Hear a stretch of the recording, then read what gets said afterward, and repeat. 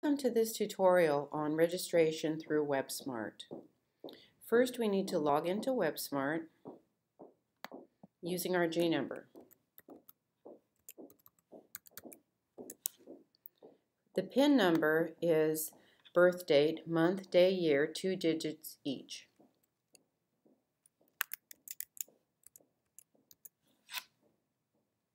We're going to click Login. Now we need to go to Student Services, Registration. On this page, we receive some information about registration, important notices about waitlists. We're going to choose Registration, Add Drop Classes. We're going to choose the term that we want to register for and submit that. We want to scroll down to the bottom. We get more information about waitlists, payment, and course restrictions. We see a worksheet for adding classes. We can enter CRN numbers here, or we can search for classes. I'd like to choose an accounting class.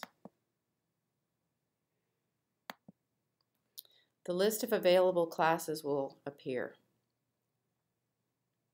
I can view the sections. If I want to choose a class to register for, I can select it here. And I'm going to add it to my worksheet. If I scroll down, I'll see it on the worksheet.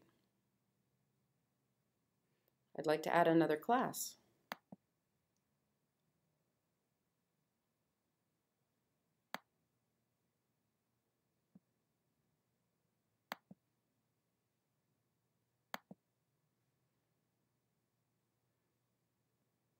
I can view the sections,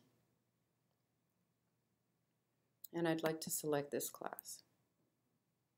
I'll add it to the worksheet. A third class can be added.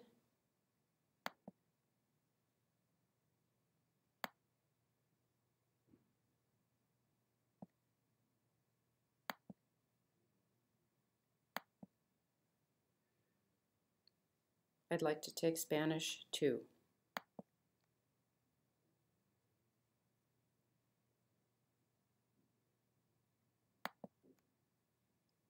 I'll add this class to the worksheet. Now I have the 3 classes for which I would like to register. I'll submit my changes, and I'll see if I'm able to register for these classes. I scroll to the bottom again. Here's my registration. I'm registered for all 3 classes here, and my total hours are 6 hours of classes. It shows me here how much money is owed, and fees will be payable upon registration. If I want to add more classes, I can continue the same procedure. To view the class schedule, I click on this link. And I see my schedule here where it tells the days of the week and the rooms and the buildings.